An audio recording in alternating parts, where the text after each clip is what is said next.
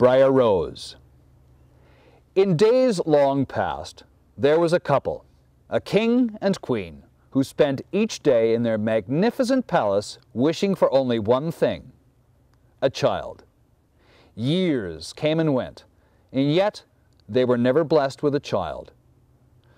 A frog appeared to the queen as she was bathing one day.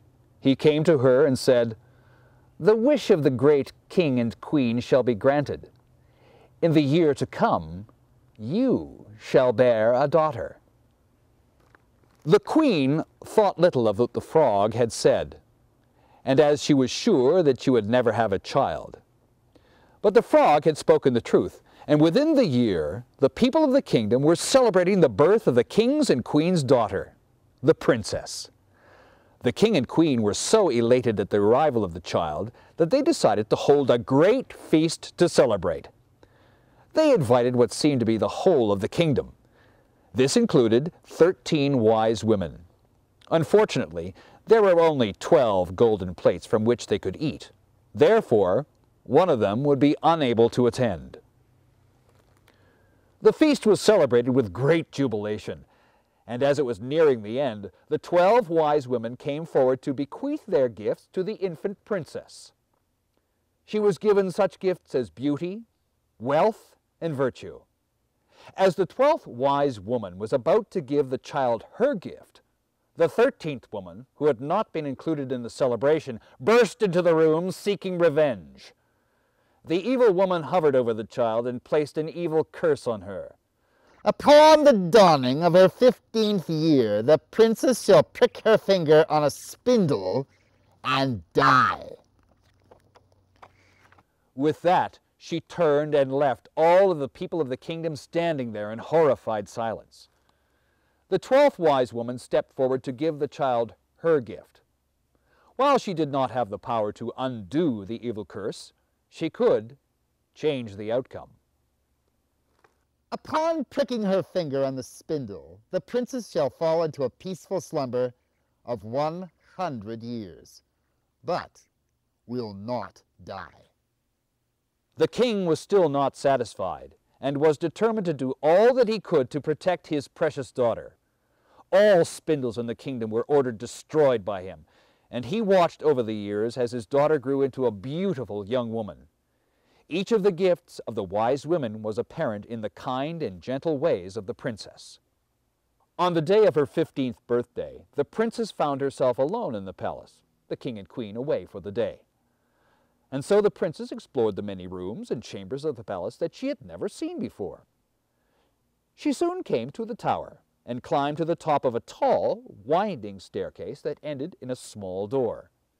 She unlocked the door with a key that sat in the rusty lock and found a simple old woman spinning flax upon a spindle. "What is that you are doing?" she questioned the old woman. "Why, I'm spinning."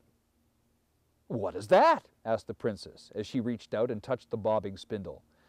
And with that, the princess fell upon the bed that sat beside her in a deep, deep sleep. It did not take long before this silent slumber had reached the rest of the kingdom. The king and queen, the horses in the stable, the birds of the sky, all fell into the same deep sleep as the princess. All became quiet and still. There were no fires or winds, no sounds or tremble. A briar hedge began to grow all along the walls of the great castle, and it soon covered so great an area that the palace could no longer be seen. The princess became known as the beautiful sleeping BRIAR Rose, and her story was passed from town to town and country to country. Many princes came with the hope of saving the princess and winning her heart, but the briar hedge was far too strong and treacherous to get through. Many years had passed since the curse had fallen upon the kingdom, when a prince came to the country and heard the tale of the beautiful princess, asleep within the briar-covered walls of the castle. Many tried to warn the prince against trying to save the princess. No man had ever made it past the thorns of the briar. But the young prince showed no fear, and set out to save the beautiful BRIAR Rose.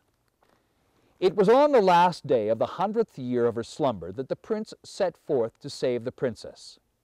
As the prince approached the palace, he found beautiful blossoms in the place of the briar's menacing thorns. He walked easily through its gates, only to find the entire kingdom fast asleep. As he looked around, he could see everyone from the king's cook to the fly on the wall sleeping peacefully. Still, he did not see the princess. After much searching, he came to the tower.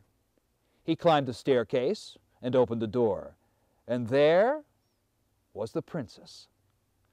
She lay silently on the same bed that had held her for 100 years.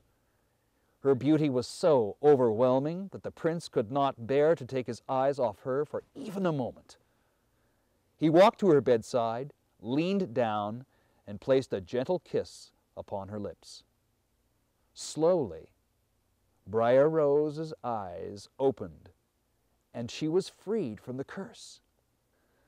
Together, they walked down from the tower and looked around the palace. All around, the kingdom was waking from its extended rest. Soon the horses, the hounds, the pigeons, even the flies on the wall were awake.